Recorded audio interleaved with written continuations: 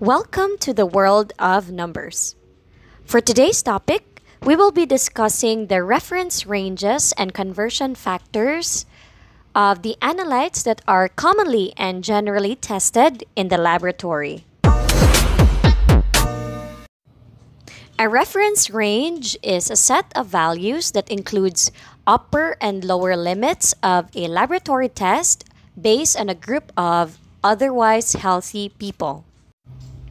Though the term reference interval is usually the term preferred by laboratory and other health professionals, the more commonly known term is reference range. So that is the term that we will be using throughout this entire discussion. As we all know, class, reference ranges provide the values to which your healthcare provider compares your test results and determines your current health status. However, the true meaning of a test result, whether it indicates that you are sick or well or is at risk for a health condition, can only be known when all the other information your healthcare provider has gathered about your health. That includes the results of a physical examination, your health and family history, the recent changes in your health, any medications you are currently taking, and other non-laboratory testing. The reference range or reference interval needs to be established or confirmed when there is a new analyte that is measured, there is a new or a different analytical method used for that type of analyte, and there is a significant reagent change or modification by the manufacturer. Here are the 5 major factors to establish reference intervals. Number 1, it is the makeup of the reference population that includes their demographics, the age, the sex, the genetic factors, and economic factors. Number 2, the criteria in including or excluding individuals from reference sample groups. As we all know, in establishing a reference range, it actually requires a much larger population of samples to be tested. Like around a population of 120 plus samples, more or less 120, is required, and that is already enough also. Once tested, the results are compared, and the highest and lowest values, so those are called the outliers, are then eliminated. The range is then established from the remaining sample values. Third, physiologic and environmental conditions. This includes the time and date of collection, the intake of food and drugs, either fasting or non-fasting, the body posture during collection of blood sample, smoking, degree of obesity, and the stage of menstrual cycle during the event of population sampling. Fourth is the specimen collection procedure. And lastly, the analytical method used in order to test that certain analyte. How does age affect the reference values? When you are still a child, enzyme levels are quite high because metabolism is also fast, and aside from that, you are still developing. Cholesterol or lipids are also higher in adults because probably that is because of diet. Next is proteins. So proteins decrease as we age. And also immunoglobulins, they increase at birth. For sex, under uric acid, the males have an increase or higher amounts than females. Testosterone, obviously, is increased in men, while estrogen is increased in females. Alkaline phosphatase are higher in females during the puberty stage, but ALP increases with age. As for diet, when you have high fat diet or keto diet, I know that almost all of us here know what's keto diet, wherein we have an increased intake of fat or fatty foods or meat and lesser carbs, right? So that means you will get increased cholesterol levels. When you also apply a high meat diet, this increases urea, ammonia, and urates. Purine-rich food, such as some seafood like tuna, sardines, anchovies, mussels, codfish, scallops, and organ meats like liver, kidneys, and thymus glands. But why would we eat that, right? But purine-rich food class, this also includes red meat, ha. This can also increase urate. While banana, pineapple, tomato, avocado, chocolate can increase blood serotonin. As for medications, the usual oral contraceptives affect coagulation parameters and can as well increase thyroid hormone levels. The albumin and creatine kinase usually are increased after intense exercise. This also decreases in persons who are not physically active. Did you also know that myoglobin is increased when you do muscle injections or strenuous exercise that involves heavy stomping of your feet on the ground? During pregnancy, the patient is expected to have an increased uric acid, cholesterol, cortisol, alkaline phosphatase, and LDH. There is also a notable slight decrease of calcium and glucose. However, there are also pregnant mothers that can get diabetes mellitus type 2, right? Remember that from your clinical chemistry discussion? This happens when the mother has gestational diabetes, correct? The personal habits and sedentary lifestyle of some of our patients include smoking, which can increase fatty acid levels, carcinoembryonic antigen, which is not just increased in smokers but also in alcoholics, while gamma glutamic transferase is increased in chronic alcoholism. Heavy alcohol consumption and taking certain prohibited and prescribed drugs can also cause muscle injury and increase myoglobin in the blood. And lastly, body weight. When you have an increased body weight, the probable analytes that can also be increased are uric acid, cortisol, cholesterol, lipids, right? So, when one has obesity, either male or female, there is a decrease in testosterone. There can also be an increased estradiol and estrone in women and decreased thyroid hormones for those obese patients. When there are normal reference ranges, expected that there are also critical and panic values. Critical or panic values are laboratory test results that exceed established limits, either high or low. Critical results are considered life-threatening and require immediate notification of the physician, the physician's representative, the ordering entity, or other clinical personnel responsible for the patient's care. Critical results may also be referred to as the panic values. In the laboratory where I worked with before, critical results must be relayed first to the nurses so that they can communicate with the patient's doctor. This can also help the medical technologist on duty to know the general situation or the current state of the patient, whether or not the results that we have in the laboratory coincides with the current state of the patient.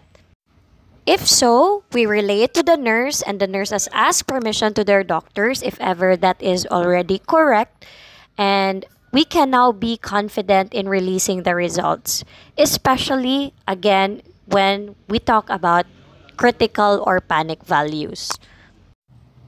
Okay, so here's the real deal. We'll be converting current reference ranges from conventional to SI units. So, in the notes that I have given and in the PowerPoint presentation that I will be showing right now, we will be computing and analyzing some of the conversion factors and the reference ranges, whether or not they coincide. Okay, let's do that.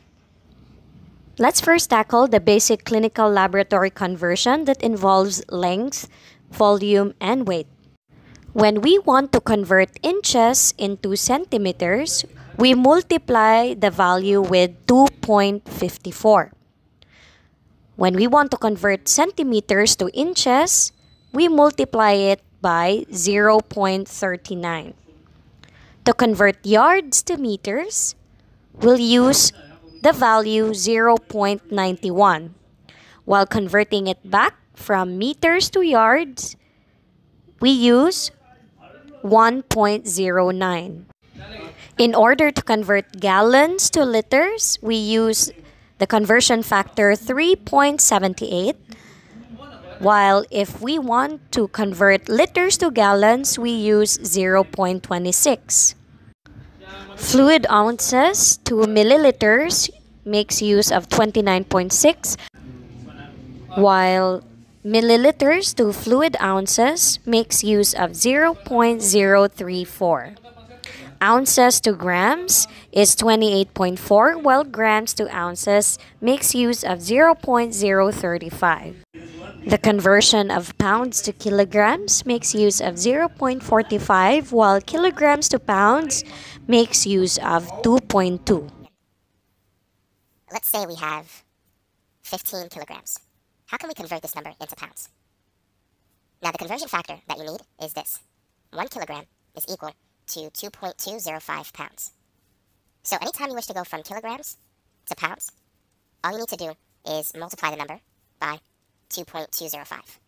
Now, if you need to go from pounds to kilograms, what you need to do is divide by 2.205. For those of you who like to get the answer quickly. Now, for those of you who want to show their work, here's how you can do it. So let's start with this example. Let's convert 15 kilograms to pounds. Step 1 is to write down what you're given on a fraction. Step 2, write another fraction. Now, using your conversion factor, you need to decide what goes on the bottom and what goes on top. Notice that we have kilograms on the top part of the first fraction. So we want to put that same unit on the bottom part of the second fraction. So this part of the conversion factor, we're going to write it on the bottom, so that these units cancel. The other part, we're going to put it on top of the second fraction. And so that's how we can show our work converted from kilograms to pounds. So it's going to be 15 times 2.205. And the answer is 33.075 pounds. So that's how you can convert from kilograms to pounds. Now let's try another example. Go ahead and convert 24 kilograms into pounds. Feel free to pause the video if you wish to, and try that example. So let's start with what we're given, 24 kilograms. And then for the next fraction, we're going to use the same conversion factor. So we're going to put this part on the bottom, 1 kilogram, so that these units cancel. And then 2.205 pounds on top of the second fraction. So it's 24 times 2.205. And the answer is 52.92 pounds. So that's it for the second example. Now, let's work backwards. Let's convert pounds into kilograms. So using the same conversion factor, go ahead and try that.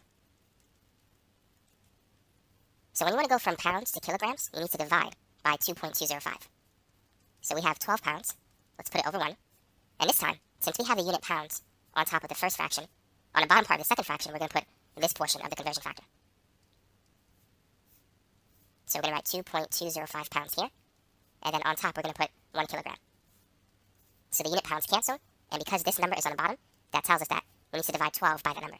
So 12 divided by 2.205 gives us the answer we're looking for, which is 5.442 kilograms. If we have 15 pounds and 8 ounces. How can we convert this to kilograms? What do you think we need to do here? Now keep in mind that 1 kilogram is 2.205 pounds. In addition to that, you need to know that 1 pound is equal to 16 ounces. So there's 2 conversion factors that you need. So using those 2 conversion factors, how can we convert 15 pounds and 8 ounces into kilograms? So go ahead and pause the video and think about it. Try to find a way to get the answer. Well, the first thing we want to do is you want to convert ounces to pounds. So let's do that. A simple way to convert from ounces to pounds is to divide by 16. But let's set it up first. So because we have the unit ounces on the top, we're going to put it on the bottom. So we're going to write this part on the bottom. The other part we're going to put it on top. So the unit ounces cancel, and it's going to be 8 divided by 16, which is a half or 0.5. So 8 ounces is 0.5 pounds. So 15 pounds and 8 ounces is going to be 15.5 pounds. You just got to take this number and add it to this one. So what we're really doing is converting 15.5 pounds into kilograms. Now this is something we could do. So let's go ahead and finish the problem. So we're going to use this conversion factor now. So 1 kilogram is equal to 2.205 pounds. So the unit pounds will cancel, and the math is going to be 15.5 divided by 2.205. And that gives us an answer of 7.029 kilograms. So that's how you can convert from pounds and ounces into kilograms. Now let's try another example. For the sake of practice, go ahead and convert 14 pounds and 12 ounces into kilograms. Go ahead and try that based on the last example. So let's start with 12 ounces. Let's convert that into pounds. So keep in mind, there are 16 ounces in a single pound. So we need to divide 12 by 16. And this is going to give us 0.75 pounds. Next, we need to combine these two numbers. So we have a total of 14.75 pounds. So now let's take that number and let's convert it to kilograms. So we know that 1 kilogram is equal to 2.205 pounds. So we can cross out the unit pounds and get our answer. So it's going to be 14.75 divided by 2.205. And so the answer is 6.689 kilograms. And that's basically it for that example. So now you know how to convert from pounds to kilograms, kilograms to pounds, and pounds and ounces into kilograms. I'm pretty sure that you have mastered the basic clinical laboratory conversion when it comes to temperature, converting Celsius to Kelvin, Celsius to Fahrenheit, and even Fahrenheit to Celsius, and whichever way you wanted it to calculate. So let's say if you want to convert Fahrenheit to Celsius, it's simply a one-step process. But if you want to go from Fahrenheit to Kelvin, you need to convert it to Celsius first and then to Kelvin. Likewise, going from Kelvin to Celsius is simply a one-step process. But to go from Kelvin to Fahrenheit, it's easy if you find the Celsius temperature and then convert it to Fahrenheit. So you want to do it in that order. So let's say if we have a temperature of 212 Fahrenheit. How can you calculate the Celsius temperature and the Kelvin temperature at the same time? Now first, let's calculate the Celsius temperature. The equation that you want to use between Fahrenheit and Celsius is this equation. The Fahrenheit temperature is 1.8 times the Celsius temperature plus 32. So in this case, since we're looking for the Celsius temperature, plug in the Fahrenheit temperature into this variable. So it's going to be 212, and that's equal to 1.8 times the Celsius temperature plus 32. If you want to, you can write the equation as F is equal to 1.8C plus 32. It might be easier to write it that way. So let's write it like that. So I'm just going to put a C here instead. So let's solve for C. Let's subtract 32 from both sides. 212 minus 32, and that's going to be 180. Now our last step to solve for C is to divide both sides by 1.8. And it turns out that 180 divided by 1.8 is 100, which is the boiling point of water. So water boils at 100 degrees Celsius or 212 Fahrenheit. Now the next thing that we need to do is convert the Celsius temperature to Kelvin. How can we do that? What equation do we need? It turns out that the Kelvin temperature is simply the Celsius temperature plus 273.15. Now most of the time you could ignore the 0.15, but it is there. But we're going to say just 273. So 100 plus 273 is 373. So this is the Kelvin temperature. And that's how you convert from Celsius to Kelvin. Simply add 273 to it. So now it's your turn. Feel free to work on this example. Let's say if you have a temperature of negative 40 degrees Fahrenheit. go ahead and calculate the Celsius temperature first, and then calculate the Kelvin temperature after that. And then when you're done, unpause the video and see if you have the right answer. So let's go ahead and begin. Now we know that the Fahrenheit temperature is equal to 1.8 times the Celsius temperature plus 32. So let's take this number and replace F with it. So negative 40 is equal to 1.8 times C plus 32. So the first thing that we need to do is we need to subtract both sides by 32. We need to perform the opposite of addition. The opposite of addition is subtraction. And these two numbers will cancel. Negative 40 minus 32, that's negative 72. And our next step is to divide. Since 1.8 is multiplied to C, we need to do division. Division is the opposite of multiplication. So at this point, we need a calculator.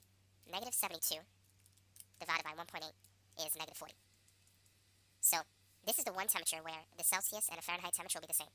Negative 40 degrees Fahrenheit is the same as negative 40 degrees Celsius. Now the last step is pretty straightforward. Let's convert negative 40 degrees Celsius to Kelvin. To do that, all we need to do is add 273. So what is negative 40 plus 273? Negative 40 plus 273 is the same as 273 minus 40. You can reverse the numbers. For example, 5 plus 3 is the same as 3 plus 5. 5 plus 3 is 8, 3 plus 5 is 8, so we can reverse them. So 273 minus 40 is 233. So this is the Kelvin temperature.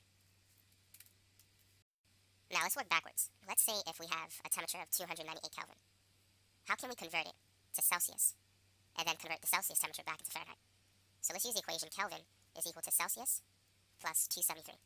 In this case, if you're solving for the Celsius temperature, it's Kelvin minus 273, and that's equal to the Celsius temperature. So all we gotta do is subtract 273 from 298. Well, let's write it this way.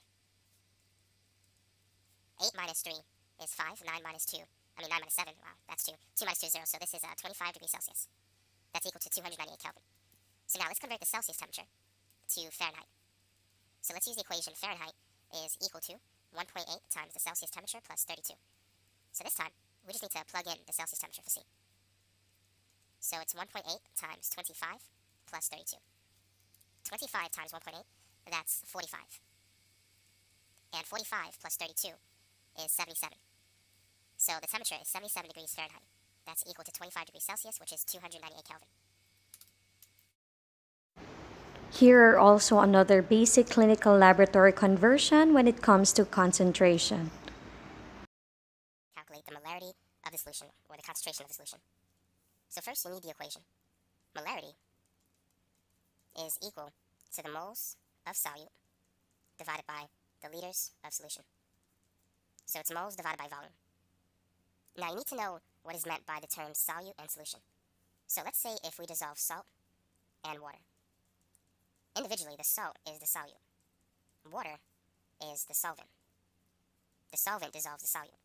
And together, the combination of the solute plus the solvent is the solution. So keep that in mind, so that'll help you to distinguish the solute from the solvent.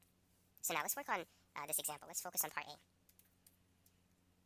0.25 moles of sodium chloride in 300 milliliters of solution. What is the molarity of that solution? So we're given everything that we need. We have the moles of the solute. Sodium chloride dissolves in the solution. And we have the volume of the solution. However, we need to convert it to the units liters.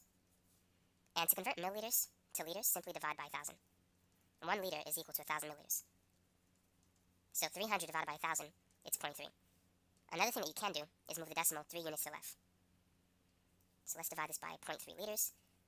And 0.25 divided by 0.3, that's about 0.83. So that's the concentration of the first solution in part A. Now let's move on to part B. Now keep this in mind. Molarity is moles of solute divided by liters of solution. This will be helpful throughout parts B and C. So for part B, I'm going to do more of a conversion process. Let's start with 60 grams of sodium hydroxide. Now I need to get moles. I want to have the unit moles on top, and on the bottom, the unit liters. So let's convert grams to moles. And we need to find the molar mass of sodium hydroxide to do that. So we need to add up the atomic mass of sodium, oxygen, and hydrogen. So sodium is about 22.99, oxygen is 16, hydrogen is 1.008. So this is 39.998. But for all practical purposes, let's round it to 40. So we can say that 1 mole of sodium hydroxide has a mass of 40 grams. So now we no longer have the unit grams of sodium hydroxide. Now all we need to do is take the moles and divide it by the liters. But we need to convert 250 milliliters to liters. So if you take 250 and divide it by 1,000, you'll get the volume in liters, which is 0.25 liters. So notice that we have the unit moles on top and liters on the bottom. Whenever you have that, your answer is the concentration in molarity. So it's 60 divided by 40, and then take that result divided by 0.25. So the concentration is 6 molar, or 6 moles per liter. So that's the answer for part B. Part C. Let's find the molarity of the solution when 700 milligrams of potassium iodide is dissolved in 200 milliliters of solution. So let's start with what we're given. Now we need to convert milligrams to grams, and then grams to moles, and then take the number of moles divided by the liters. 1 gram is equal to 1,000 milligrams. And now we need the molar mass of Ki. The atomic mass of potassium is 39.1, and the atomic mass of iodine is 126.9. So the sum is 166 grams per mole. So 1 mole of Ki has a mass of 166 grams. Now the last thing we need to do is take the moles divided by the number of liters in the solution. So 200 milliliters, if you divide that by 1,000, that's 0.2 liters. And so that's going to give us the answer. So it's 700 divided by 1,000 divided by 166 divided by 0.2. So the concentration is 0.0211. So that's the molarity of the potassium iodide solution. Number 2.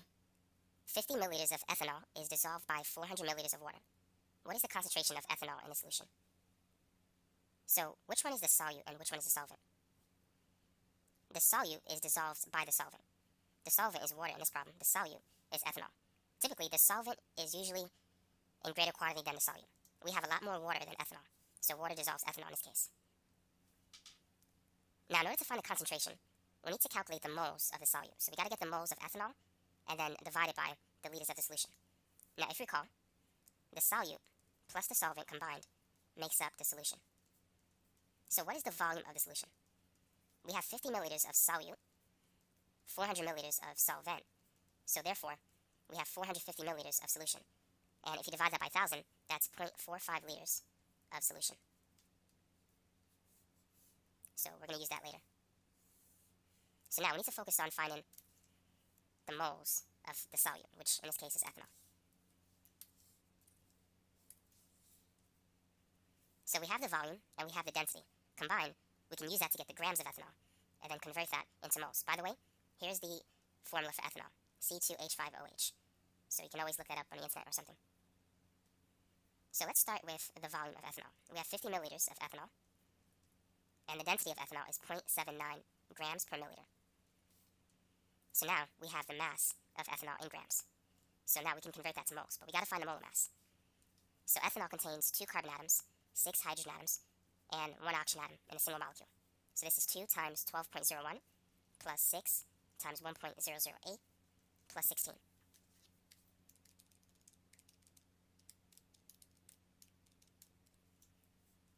So this adds up to 46.068 grams per mole. So that's the molar mass of ethanol. So 1 mole is equal to 46.068 grams.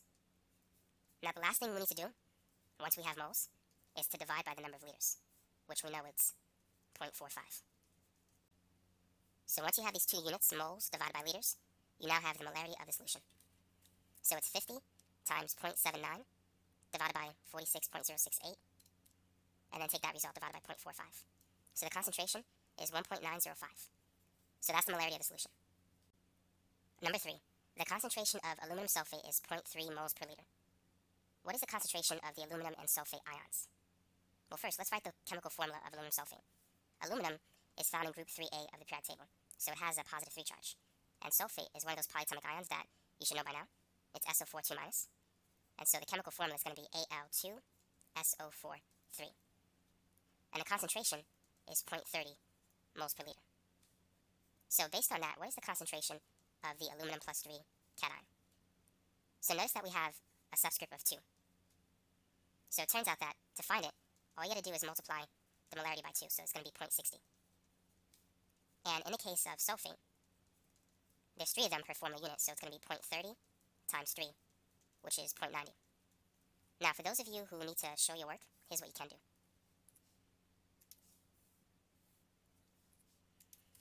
The first thing you should do is write the dissolution of aluminum sulfate. aluminum sulfate breaks down into 2 aluminum cations and 3 sulfate ions. So you could say this is the solid phase, and on the right, the aqueous phase. So I'm going to represent this as 0.3 moles of aluminum sulfate per liter, because that's what it is. Molarity is moles per liter. Now we can use the molar ratio to convert from, I'm going to use sulfate as an example. So from aluminum sulfate to sulfate, it's a 1:3 ratio.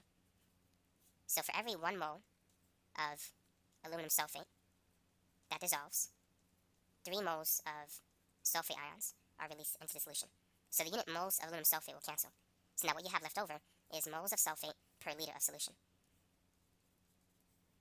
So it's 0.3 times 3.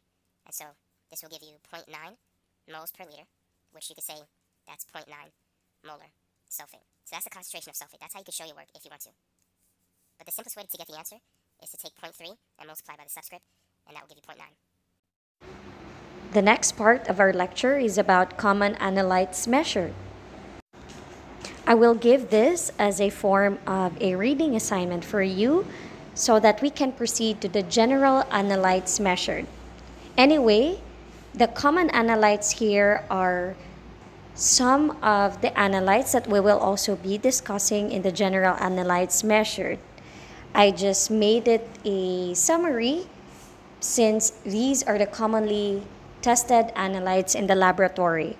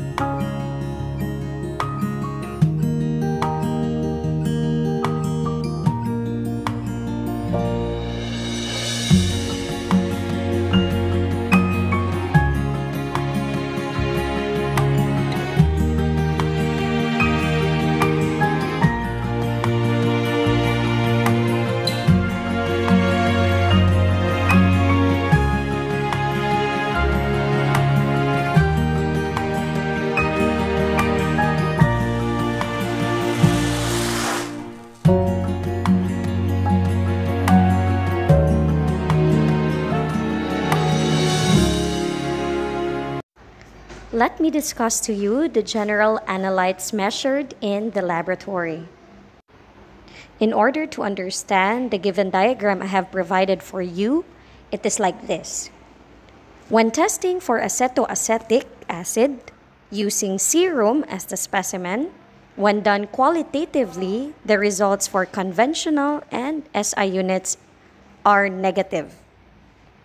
That means that's the normal reference range or reference result for acetoacetic acid qualitatively.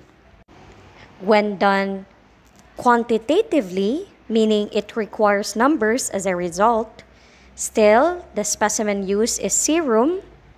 This means that the result in the conventional units is 0.2 to 1 milligrams per deciliter, using a conversion factor of 97.95, giving it an SI unit result of 20 to 100 micromoles per liter. Let's proceed to albumin. You can see from there that it is qualitative, meaning it makes use of different methods to acquire certain results. All the 3 of these methods makes use of serum as the specimen. So when albumin is tested using salt fractionation, the result is 3.2 to 4.5 grams per deciliter. Using a conversion factor of 10, it becomes 32 to 45 grams per liter. If tested using electrophoresis, the result is 3.2 to 5.6 grams per deciliter. And when using eye binding, the result is 3.8 to 5 grams per deciliter. Still makes use of 10 as the conversion factor for all the 3 methods. In here, class ha, I'm helping you understand the table. So let's proceed to barbiturates.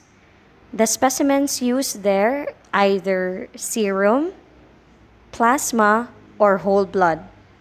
The result of this as an unacceptable reference range is negative for both conventional and SI unit. For blood gases, I made use whole blood as the specimen of choice. I provided all the three pH, PCO2, and PO2. Each of them have both arterial and venous acceptable range results for the samples. Same for carbon dioxide content. There's whole blood for arterial and whole blood for venous. There's also plasma or serum for arterial and venous samples. For this slide, there's cholinesterase or pseudocholinesterase. As you can see from this slide, cortisol has two acceptable reference ranges because we differ in the concentration, especially during the time and day of the specimen collection. If it's morning or 8 to 10 a.m., the result usually runs around 5 to 23 micrograms per deciliter. But if taken in the afternoon, that's around 4 to 6 p.m., the reference range runs around 3 to 13 micrograms per deciliter. It makes use of 27.59 as the conversion factor, giving 138 to 635 nanomoles per liter in the morning and 83 to 359 nanomoles per liter. That's in the afternoon.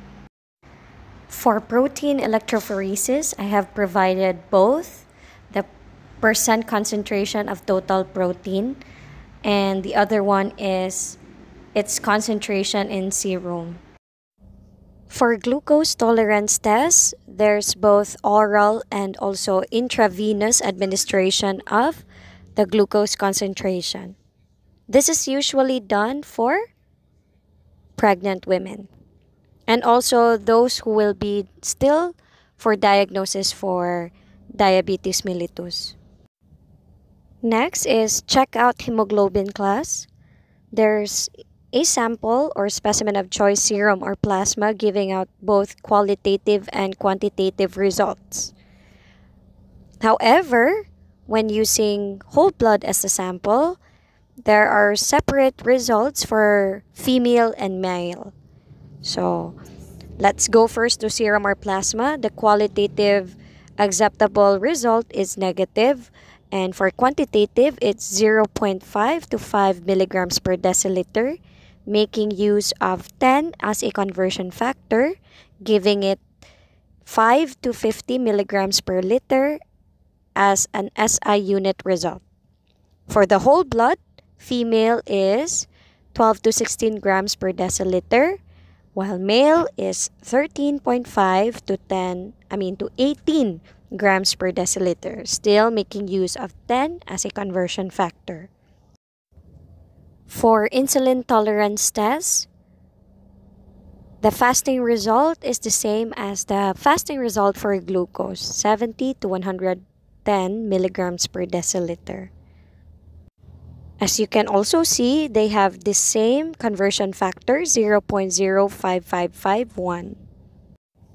For lactate dehydrogenase class, when you see L-ROP, that means from lactate to pyruvate.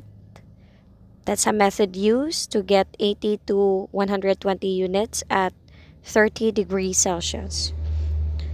For pyruvate to lactate, that's 185 to 640 units at 30 degrees Celsius.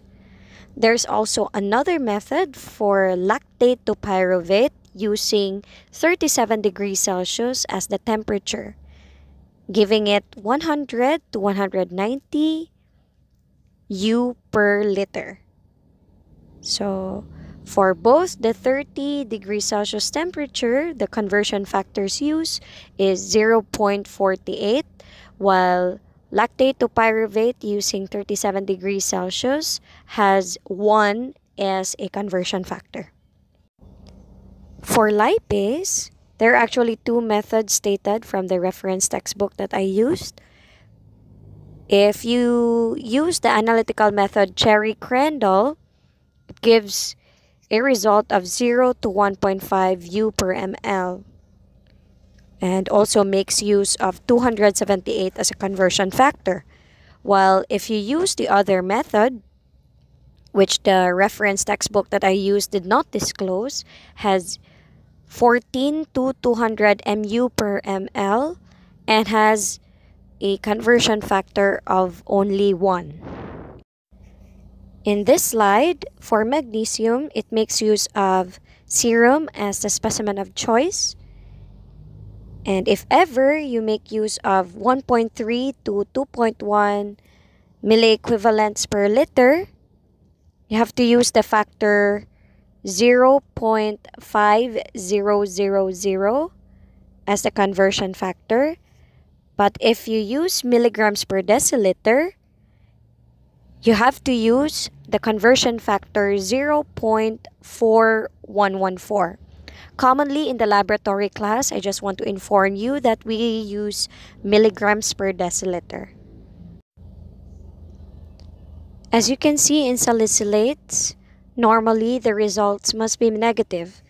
But if a patient is prescribed to take this, there's also a therapeutic interval, and so that's 15 to 30 milligrams per deciliter as the normal reference range, using a factor of 0.07240, giving it a 1.08 to 2.17 millimoles per liter as the SI unit result.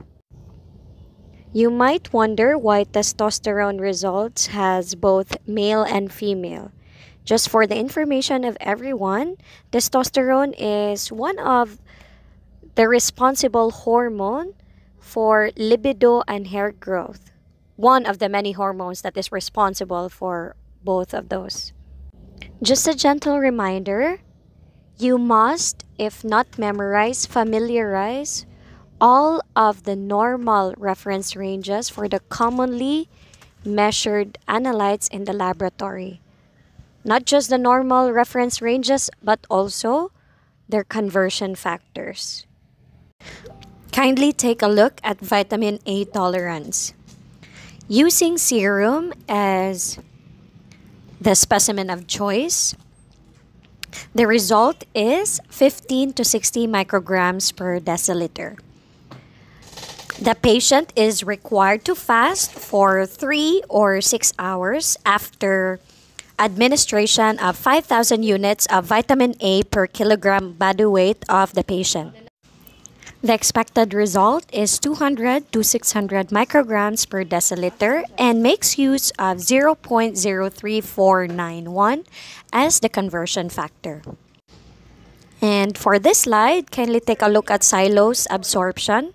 Serum normal results is around 25 to 40 milligrams per deciliter. That's 1 to 2 hours post-administration of the xylose.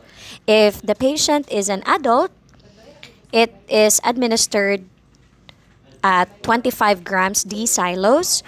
But if the patient is a child, they give 0.5 grams D-xylose per kilogram body weight of that child. So if the patient has malabsorption, the maximum result is around 10 milligrams per deciliter. The conversion factor for xylose absorption is 0.06661. Just additional information, class, the value in your conventional units must be multiplied to the conversion factor in order to get the recommended SI unit. That is it for the first part of our discussion regarding reference ranges and conversion factors. Stay tuned for part 2 as we discuss urine and other body fluids, conventional units, and their conversion factors, as well as their recommended SI unit values. So keep safe and God bless us all.